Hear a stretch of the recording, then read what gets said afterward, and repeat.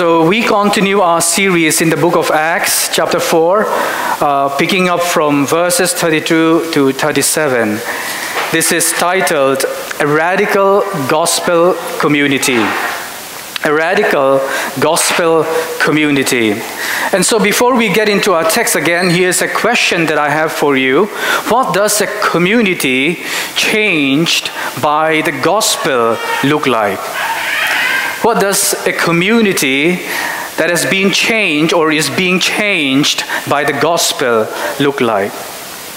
Last week we saw in chapter 4 that in the face of opposition, the apostles trusted in God's sovereignty and in the power of prayer. There in verse 31 it says that when they had prayed, the entire place was shaken and they continued to speak the word of God with all boldness. And so we saw that the preaching of God's word was so effective that it radically changed their entire community. And so in our passage here, today we're going to follow three insights again. And number one, it is this: the unity beneath the surface. The unity beneath the surface. Number two, we'll see the power to testify of Jesus. Number three, we'll see the grace to share our treasures. Number one, the unity beneath the surface. Verse 32, now the full number of those who were believed were of one heart and soul, and no one said that any of the things that belonged to him was his own, but they had everything in common. Notice the church here is portrayed as those who believed. Luke, the writer says, that the full number of those who believed were of one heart and soul. And so there was this oneness of heart, isn't it? There was this unity that was below the surface level. And so it says, notice carefully, that this group of believers are described as those who believed the gospel. The question I pose to you today again is, do you believe the gospel at a heart level? So I'm not asking you a Sunday school question, whether or not you can tick off a statement that says, yes, I believe in the gospel. I'm asking you a question: do you believe the gospel in the heart? It says those who believe were of one heart and soul. This was not external harmony or superficial harmony, isn't it? This is not unity in conformity. This was a oneness of heart beneath the surface. This is unity on the inside. This is called the inside-out gospel. That the gospel was working in them and they were united as one. And so where have we seen this unity before? You remember in chapter 1, verse 14, it says that with one accord, there again, the language of unity, they were devoting themselves to prayer. Again in chapter 2, verse 46, it says, day by day, attending the temple together and breaking bread in their homes, they received their food with glad and generous hearts. Again, notice the language, hearts. So this was a radically different community from the superficial harmony that we see in this society. There was no pretending and performing. There was no facade, there was no professionalism, but a great sense of oneness of our heart and soul. Do you see how this community, again, cuts to the very heart of modern spirituality? There is an individualistic spirituality that is united with believers in community. You will not find that in the Bible. Right? So if you're resisting community at a heart level, at a very hard level, you're cutting yourself off from the very life that God had designed for you. And it's amazing. We see this. I don't have time to go again. If I can bring to your memory what happened in the Garden of Eden. When things went wrong, what happened? When man resists the the things that God has designed for him, it doesn't go well, isn't it? And that's where we are today, and we see all the curse, the brokenness of the fall, all around the society, even in a society that is glittering on the outside. So when we resist the community that God has designed for us, we are cutting ourselves off from the very life God intended for us. And so if you make an idol, here's what I want to say. If you make an idol is anything that you value and treasure more than who God is, right? More than God. If you make an idol of your individual choice, you not only miss out on community, it leads to loneliness. There is pervasive loneliness after the pandemic. Right? Coming out of COVID, we now realize, the community that we have been building the foundations on were not as deep. You see divisions everywhere. You see very fragile, fragmented communities. No wonder there is a pandemic of loneliness in this nation. So how many of you have heard of the word kodokushi in Japanese? Yeah? Kodokushi is a Japanese phenomenon of dying out of sight. This aging population is dying out of sight in loneliness with no one to care for. This is a Japanese phenomenon. It's death by loneliness. That's a term, kodokushi. It is happening in a modern, advanced, technologically, scientifically advanced society. The pandemic of loneliness. See, if we run from the church whenever it's boring or uncomfortable, we are not really following the crucified Jesus. The call of the crucified Jesus was to deny ourselves and pick up our cross and follow him. It was not a call of comfort, you see. And we experience that in the relationships, in the fragile communities that we are a part of. How can we encourage one another without sharing our hearts? You see, there was one heart and soul, oneness of heart and soul, or without sharing our struggles, sins, and weaknesses, right? Even in verses 23 and 31 we saw last week, when the apostles were released from the prison, from the Jewish Supreme Court, what happened? They went and prayed with their friends immediately. The apostles lived in community. In other words, one heart and soul means this, that you're no longer guarded, right? You're no longer keeping your distance from others. It means finally you're starting to become vulnerable. You're opening up yourselves. It takes risk, right? But that's what the gospel works in you. It's about letting others into your life. Notice the heart here is the center and the seat of the spiritual life. It's your inner being that's being renewed by the Holy Spirit. That same word is used in Deuteronomy 6:5. There's a parallel here where it says, you know this verse, you shall love the Lord your God with all your heart and soul and with all your might. Right? So, how did this early church show that? How did they show their love for God and others? Look at the next phrase. It says, no one said that any of the things that belong to him were his own. What is going on here? You are not your own anymore. If you're a believer, that is. You belong to Christ in community, in the community of Christ, and nothing that you own is ultimately yours. You do not choose the time and place and the country in which you were born. You didn't choose it. Nothing that you have, that you bring to the table before God is yours. See, a heart that has been transformed, has been touched by the gospel of grace, sees that everything is owing to God's grace, and we'll get to that in a moment. But look at this.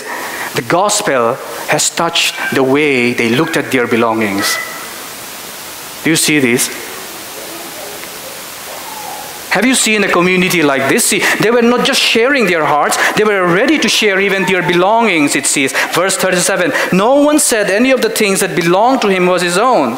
The gospel had touched the way they looked at their belongings. Has the gospel loosened your grip on your belongings? Oh, materialism and the greed behind it. greed destroys societies more than anything else. Yeah, you see this beautiful society, glorious as it were, a global major city on the outside, glittering. And there is a mad competition up the social ladder and the power ladder, right? You don't mind stepping on someone else's toe as long as you can put yourself up, you see. Greed does that. Power, idolatry does that. And yet look at how the gospel has touched them in their hearts. They were sharing their hearts. They were one in community. And then they were saying, no one said any of the things that belonged to him was his own. The gospel has touched their hearts so deeply that they were ready to share their belongings, you see. See, the gospel was really beginning to do its work in them. And it says they had everything in common. What does that mean? Much later, when Paul wrote about unity in Ephesians 4, he said this: there is one body and one spirit, just as you were called to the one hope that belongs to your call. One Lord, one faith, one baptism, one God and Father of all, who is over all and through all and in all. My goodness, this is beautiful. Those who were believed were of one heart and soul, and then they were of one body, with one Spirit, the Holy Spirit, one Lord Jesus Christ, one faith, one baptism, one God and Father. This is what bound them together as one great community, and they continued to testify of Jesus' resurrection. Next we see the power to testify of Jesus. Verse 33. And with great power the apostles were giving their testimony to the resurrection of Jesus, and great grace was upon them all. I just love this phrase, this sentence here. Notice how it says, with great power, that Greek word, mighty work, strength, might, miraculous work. Where did they get this great power from? In chapter 1, verse 8, remember Jesus had said, as we have seen, you will receive power when the Holy Spirit has come upon you, and you will be my witnesses in Jerusalem and in Judea, Samaria, to the end of the earth. And so they were continuing to bear witness with great power, as Jesus had said. See, remember, the early church was a praying church, right? This was a praying church right from the start, we saw last week. In fact, it was the prayer and the filling of the Holy Spirit in verse 31 that had given them this new boldness. They couldn't depend on yesterday's boldness and courage. They needed that boldness, and they prayed for it and they received it. They were filled with the Holy Spirit. And so here they were testifying with great power to the resurrection of Jesus Christ. See, the Holy Spirit gives you power, believer, to make Jesus known. You see, sometimes many of us come into global cities, right? So city centers are centers of education, wealth, and power. Global cities, centers of education, wealth, and power. Your job got you here, some of you. But I don't believe it was your job that brought you here. I believe it was the Lord who brought you here. We don't believe in coincidences, do we, right? No, see, we need to reimagine our faith as participating in God's mission through our work, through our vocation. The gospel in the workplace as one of our gospel DNA. The integration of your Christian faith in your workplace, right? The Holy Spirit gives you the power to make Jesus known, even in the way that you work. It says they were giving their testimony to the resurrection of Jesus. That word testimony here means to be a witness in a courtroom, to testify, right? It's where we get the word martyr, martyrios, martyr. Somebody who dies as a martyr. These early disciples were willing to die for their faith. In fact, as we saw, remember that they were put on trial at the Jewish Supreme Court by the Sanhedrin in verse 7. And the religious leaders had commanded them, threatened them to stop preaching in the name of Jesus. And we have seen that they couldn't keep silent. How could they keep silent about this great, glorious resurrection message? And yet, despite all the threats, the apostles here continue to testify with great power, it says. And notice with me, who is at the center of their testimony? Jesus is the center of their testimony. They were not just telling nice stories about themselves, right? It says they were testifying to the resurrection of the Lord Jesus. And so I want to ask you, when was the last time you shared your testimony with someone? Your testimony is powerful. Do you know why? Because your testimony is about who Jesus is and what he has done for you. At the very center of your testimony is the saving message of Jesus. It's who Jesus is and his glorious power, resurrection power that is at work in you. A shared life, so in community, means that our testimonies, we share our testimonies inside and outside the church. You open up your hearts, you open up your stories, you tell people how God's grace has brought you to where you are today. So who are the people in your church and workplace that God has put around you this season? I've been personally enjoying asking the question to myself, who are the people around me? When you share your testimony of God's saving grace, it encourages others, it inspires others, it builds up others, it matures others in their faith. It encourages me. When you share your testimony, it builds up others, because each one of you in this room, if you're a believer, you have a unique story of God's saving grace. So Luke says, notice, with great power, the apostles were testifying to the resurrection of the Lord Jesus Christ. Now, if you're not a believer today and you're here, I want to tell you that at the heart of the Christian faith is the resurrection of Jesus Christ. You can strip away everything you want, but you have to deal with the resurrection of Jesus Christ. The Christian message is different from every other religion, you see. Resurrection, that language, resurrection means Christianity is not moralism. That Christianity is not how to be a good person.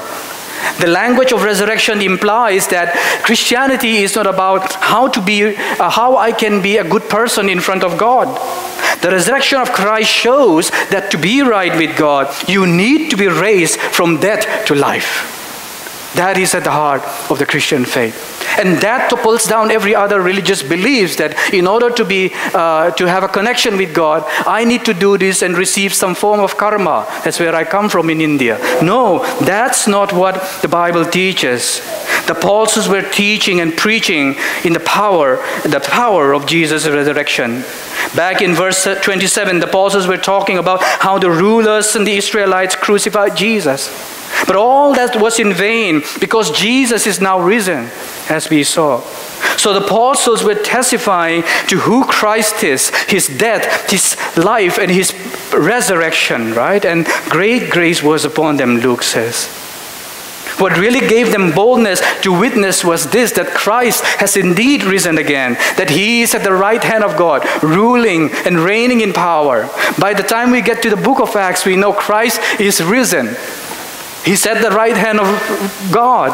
Notice it says, great power and great grace. Beautiful language. With great power, they testified to Jesus' resurrection. And great grace was upon them all. Resurrection of Christ. Christ is exalted. Grace came upon all of them. Beautiful. God's grace has come to us at the cost of his own Son. So finally we see the grace to share our treasures. Verse 34. There was not a needy person among them, for as many were owners of the lands or houses, sold them and brought the proceeds of what was sold and laid it at the apostles' feet, and it was distributed to each as any had need. Thus Joseph, who was also called by the apostles Barnabas, which means son of encouragement, a Levite, a native of Cyprus, sold a field that belonged to him and brought the money and laid it at the apostles' feet. I'm going to spend time on this a little bit. So track with me. Previous verse, it says, great grace was upon them. Verse 34 says now, there was not a needy person among them. This is an echo of Deuteronomy 15:4. There it was prophesied that no poor people would be there when the Israelites finally settled in the land. So here, that ideal was lived out by the early church. There was no needy person among them because great grace was upon them all. See, when God's grace lavishes your heart, this is what happened. Ravishes your heart, greed starts to lose its power. When God's grace has a grip on your heart, greed starts to lose its power. The idols of your hearts, the things that you treasure, starts to lose their significance. And they no longer control your emotions. See? If you idolize material comfort, your mind is always on it. Your mind is always fixated. It's what you meditate on, think about on, and it eats you up from the inside and it affects your emotions. Sometimes out of control, right? When God's grace ravishes your heart, greed loses power over you. God's grace is not a license to remain stingy. We see it here. There was not a needy person among them, right? Why? For as many were owners of lands or houses sold them. This was voluntary. This was not demanded by the apostles, right? No one told them to sell their possessions, and yet as great grace came upon them, as Christ was preached, as Jesus was lifted up in the power of his resurrection and grace came upon them, they brought the proceeds of what was sold, verse 35, and laid it at apostles' feet. What was going on here? Why do we want houses or lands? Let me ask you this question. Why do you want house or lands? Well, the basic answer is, Pastor Joey, you say that's such a foolish question to ask. We need a place to seek refuge and we need a shelter. Yes, I agree. God provides, right? But why do we need houses and lands? In the city, see Tokyo, if you're reading or not, lands and houses are symbols of status, security, and wealth. Sometimes people find their identity in the kinds of apartments that they live, designer apartments. Your sense of worth and value is so tied to that because it's a sign of wealth. There's peer pressure from your friends saying, they're living in a high-rise building. Oh, those poor fellows, they're living on the first floor in an age-old building where an earthquake can destroy. Oh, look at us, see. I'm living up there. This is true. I talk to people all the time. You find your identity on things that are glittering on outside that can be taken away from you in a split second like that, right? So it's not stable. It's not something that you want to build your identity on, right? Here we see that they brought the proceeds of what they had sold. They didn't go and invest it and make an investment into real estate. Brought the proceeds of what was sold, laid it at the apostles' feet. Something radically transforming was happening in their heart. In Japan, there are many abandoned houses. So I did a research. If you look up the Ministry of, the Ministry of Internal Affairs and Communications. If you check it up, about 2015, somewhere there was about 4-point-something million abandoned houses in Japan. Due to aging population, and because in many of those places they are in the inakas, in the village areas, and the young people have moved on to the cities. Abandoned houses where no one is living. As a song famously tells us by Ray F. Miller, I'd rather have Jesus than houses or lands. I'd rather have Jesus than silver or gold. God's grace is not a license to stingy. God's grace, in fact, leads to incredible grace-motivated generosity. This was voluntary generosity. In other words, houses and lands do not last forever. What is yours now might become someone else's property one day. This world is not your permanent home. So the early disciples were living generously in light of the coming eternal reality, making an investment into eternal reality so that there they will find their treasures. See, the gospel reveals what your treasure is. Verse 35 says it was distributed as any had need, as they saw the coming future reality of Christ and his kingdom and all the glories and the inheritances they have possessed already because of what Jesus has done. They looked at the needs around them and said, how can we meet their needs? And they distributed the needs as any had need. They were sensitive to the needs of the body, for they were one body, one faith, one baptism, one Lord, one Savior. Incredible. Do you see how the church is a radically different community from a consumer culture? You enter a restaurant or shopping mall, you are dissatisfied and you go to the next one. The early church did not approach church like consumers. As great grace came upon them, they met the needs of others generously. Verse 36 says, thus Joseph, who was also called by the apostles Barnabas, which means son of encouragement, a Levite, a native of Cyprus, son of encouragement, sold a field that belonged to him and brought the money and laid it at the apostles' feet. What is going on? Why is Barnabas mentioned here? Barnabas was fully committed to that community. He was exemplary. That's why he was picked. Probably because of his character, and became Paul's missionary journey friend. He is a contrast to Ananias and Sapphira, which we'll see next week in chapter 5. See, Barnabas means son of encouragement. He was an encourager. So what does this encourager do? Verse 37 says, he sold a field that belonged to him and brought the money and laid it at the apostles' feet. Encouragement is not just words, but also in deed, in action, in generosity. Right? He brought the money, laid it at apostles' feet. This is sacrificial love. How can we be an encouragement to others? In the community, we give and receive words of encouragement, words of affirmation. We call out the gifts of others that they don't even know they have.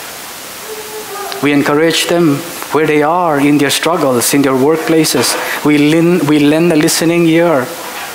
You become others-oriented because of the grace you have received. We offer prayers of encouragement to one another. We say, how can I pray for you? But then encouragement must also be accompanied by deeds, right? So words, how many of you know words do not cost us personally? It doesn't cost me anything to say, Jesus loves you. How can I encourage you? Pull up my Bible verse, pray with you. Words do not cost us. Sacrificial love always costs us personally. When you give to the needs of others in the church, it costs you personally. Who does Barnabas remind you of? See, this is costly encouragement, costly grace, not cheap grace. Sin makes us slaves even to money and possessions, but grace has come to us at the cost of Jesus' very life. Jesus, in fact, is the true son of encouragement who gave up his all for us, as Paul later said in 2 Corinthians 8:9. For you know the grace of our Lord Jesus Christ, that though he was rich, yet for your sake he became poor, so that you by his poverty might become rich. You see, he says, for you know not only in your heads that this is a Sunday school theology, but you know it in your hearts. You've tasted the grace of God. You know with the knowing of your hearts, not with the knowing of your minds only, where it doesn't drop. The coin drops at some point, and your heart is ravished by the glorious grace of Jesus Christ, that this is not just abstract theology or some kind of abstract thing. It's ravishing you. You know, you've tasted it. He's writing here, don't have time, to rich Corinthians, making an example of the Macedonian poor Christians who lived a life of generosity as God's grace was working. He says, for you know the grace of our Lord Jesus Christ. Look at great grace that has come upon you, the Bridge Fellowship. You know not only in your head, but in your heart, that though he was rich, yet for your sake he became poor.